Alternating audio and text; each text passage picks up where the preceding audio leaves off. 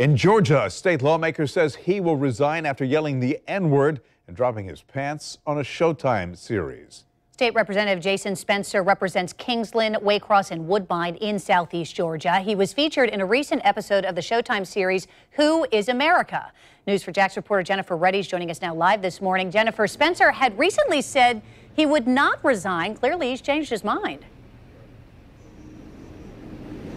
Yeah, this morning, Jason Spencer is changing his tune, announcing that he will step down. This comes just 2 days after the segment aired on Showtime Sunday night.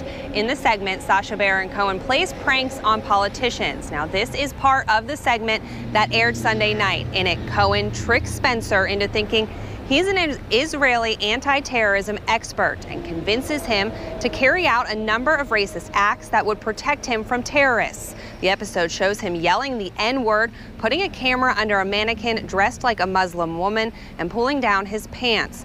Almost immediately following the episode on Monday, Georgia Governor Nathan Deal condemned Spencer's actions on Twitter, saying, quote, "The actions and language used by Jason Spencer are appalling and offensive. There is no excuse for this type of behavior ever, and I am saddened and disgusted by it." Now, several other representatives have also been calling for his resignation. According to CNN, Spencer did issue an apology. He says that he was tricked and that he felt that the series was capitalizing on his fear. Jennifer Reddy, Channel 4, the local station.